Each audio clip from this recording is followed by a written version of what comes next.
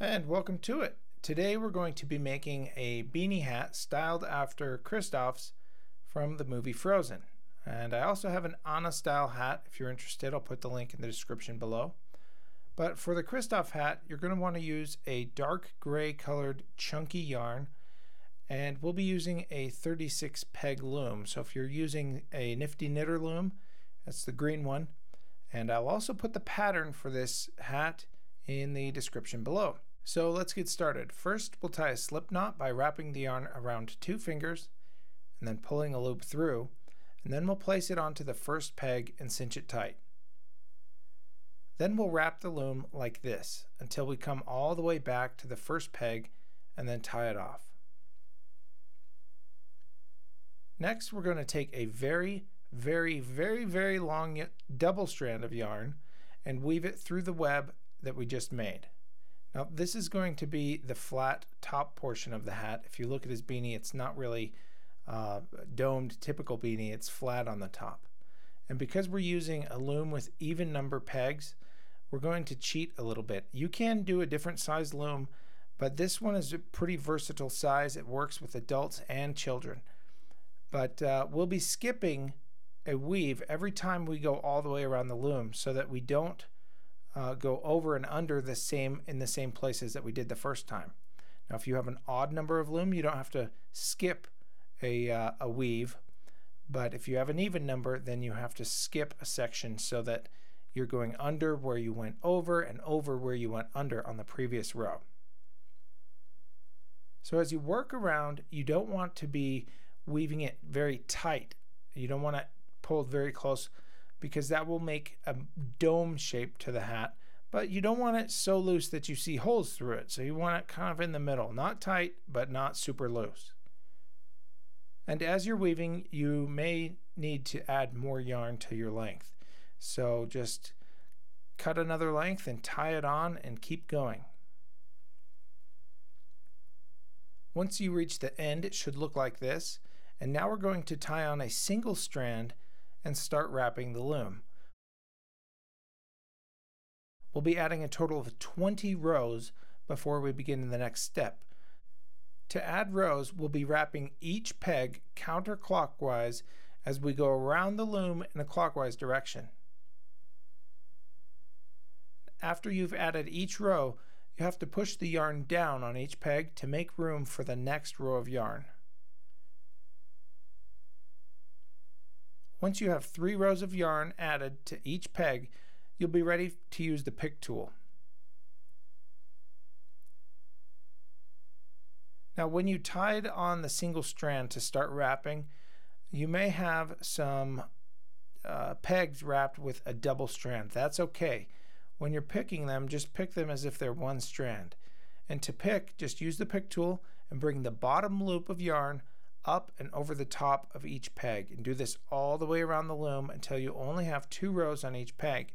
And like I said, if you have the double strands from the beginning, just pull the double strand up and over as if it's one strand.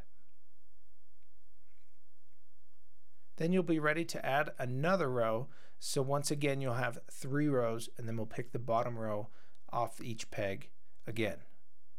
Continue this until you've added a total of 15 rows to the loom, and we'll be ready for the next step. At this point you can see your hat taking shape. It will go flat once we take it off the loom, but again, like I said, if it's super tight weave, you might have a bit of a dome to it.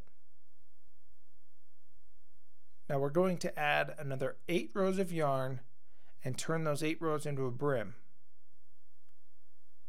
Once you've added the 8 rows, we're going to create the first brim of the hat. There's kind of 2 little loops at the base of his hat, and to do this, we're going to count back 8 rows and bring the 8th strand that we did in the second section back up over the top of each peg, just like this, all the way around the loom.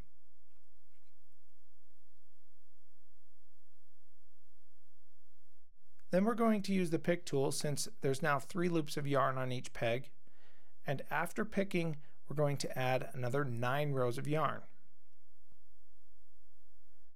With the 9 rows of yarn, we're going to make another brim. So bring the 8th strand up and over the top of each peg. And because we've added 9 rows, there's going to be a single row of yarn between the 2 brim sections.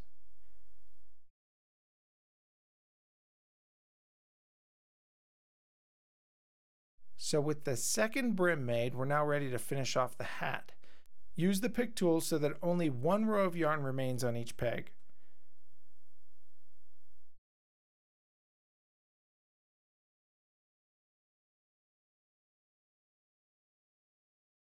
Now we'll cut the working yarn, leaving about 20 inches or so that will thread onto a yarn needle.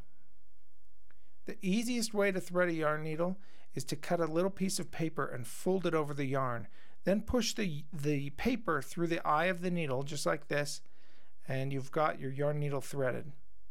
Then we'll thread each remaining strand onto the yarn like this, and be sure not to cinch it or pull it tight, since it will shrink the opening of the hat. So you want this kind of loose.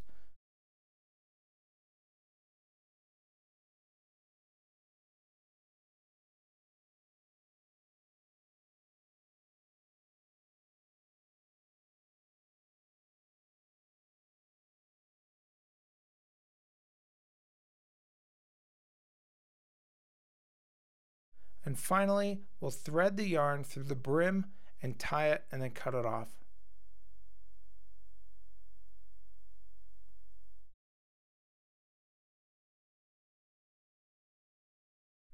To make the pom-pom, wrap a piece of cardboard or foam core that's about 2 to 3 inches wide with some yarn like this.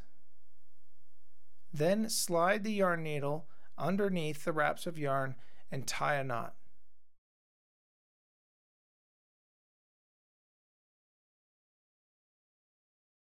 Next, we'll cut the top and bottom of the card like this.